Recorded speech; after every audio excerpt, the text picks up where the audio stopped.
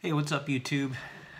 Welcome back to Hero Sticks. I'm Edward and I'm back surprisingly and I'm back due in part to the really encouraging response that I've had from folks and the great feedback that I've had from folks about my content, and that's been really great. So I'm back again with another knife video for you. This is actually going to be the first of a new series called Confessions of a Knife Noob.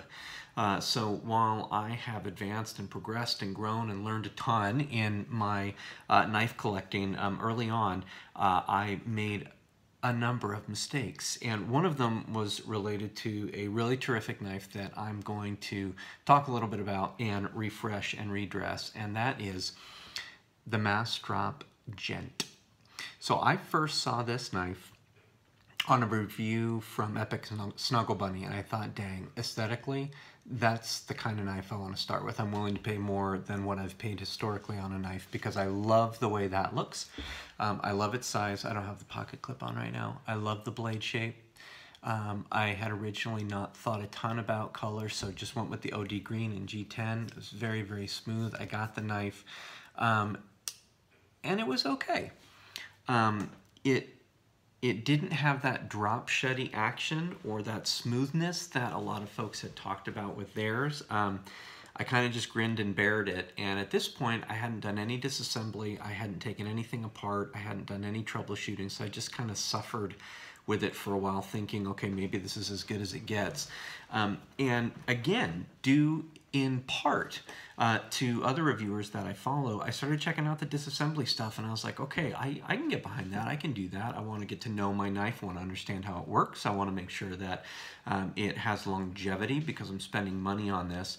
And that kind of took me to a next level in the collecting. So I did take apart the Massdrop Gent, and I discovered that it did have some issues. It was filthy inside, and the pivot screw was misaligned, and so the action was terrible, and so I fixed it.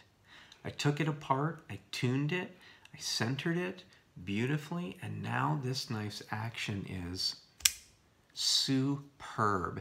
In fact, it's got the best action of anything in my collection. So this is the Gent Revisited. Now that I like this knife so much, and now that my sort of visual aesthetic for knives has changed so much, I thought, you know, the OD green doesn't really do it for me.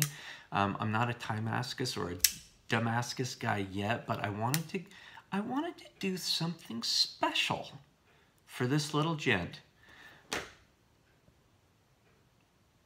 That was a battery notification, and so I did. And so we're gonna dress this guy up a little bit. And so here's an unboxing. I'm gonna rip it,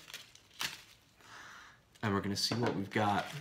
I ordered some custom scales that I found for the Gent, and I hadn't seen a ton of Gents kind of modified, and so I've been really inspired by a lot of the mods that I've been seeing. In fact, it's created a bit of urgency for me to kind of make all of the knives that I have my own, even my production knives, and so I picked up a Shaman that had a couple, that had some different scales on it. So this is from Ellis Precision. And they've sent a cool sticker here. That will be going on something cool. And then here's the scales. Check these out. Let's see. eBay, yada yada. Yeah, got it on eBay. Really fantastic stuff. But check these out. So, yeah, look at that wood grain. It's kind of like the Van Gogh-y Starry Night colors that Slicey Dicey's got going on one of his atoms or neutrons, but those are really sick. So we're gonna pop them on. And I'm gonna chat for a few more minutes about what I'm seeing. Yeah, there's a really interesting sort of rush going on. There's so many new great knives coming out.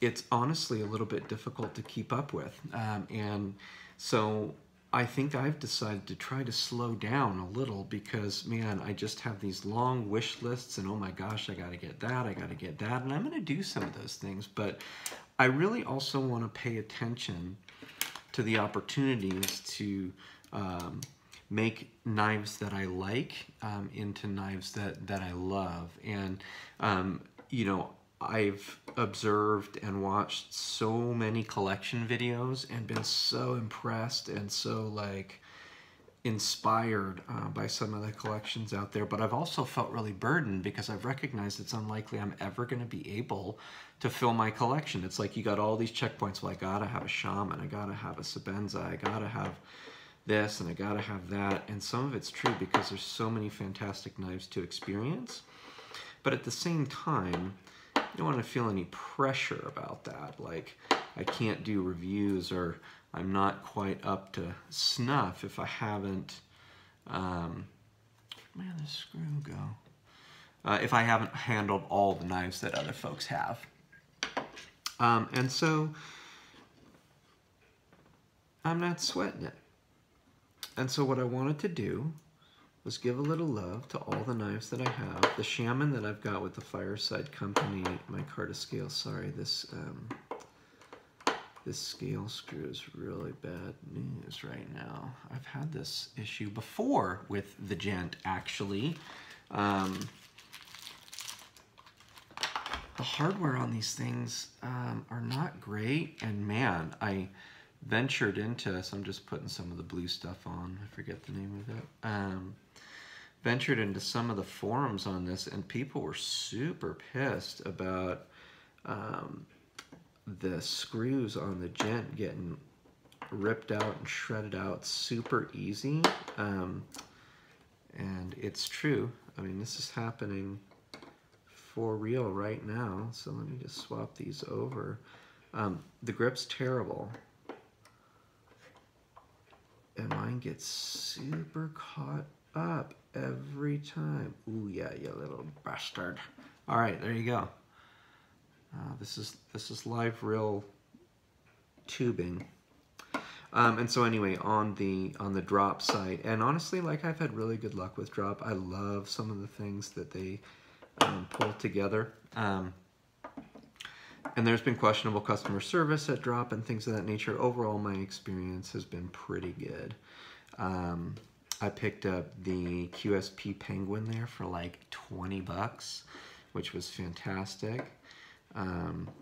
Almost done here. I'll just show you a peek of this and then we'll close this out. So anyway, kind of a ramble, kind of a rant, but here is the Gent. Just a couple more little screws here. Customized. And this knife, this Gent, now feels like a real winner to me because it has the best action on it, and it was not that way out of the box. And so I made it my own in that way, and I'm kind of proud of that. And now it's got an aesthetic that I can totally get behind because, again, making it my own just feels that much cooler. Now that's a badass Gent. I haven't seen many others like that, and so that feels really cool too. So there you have it. Confessions of a Knife Noob, the Massdrop Gent revisited, and just that worked out pretty well. That's it. See you on the next one.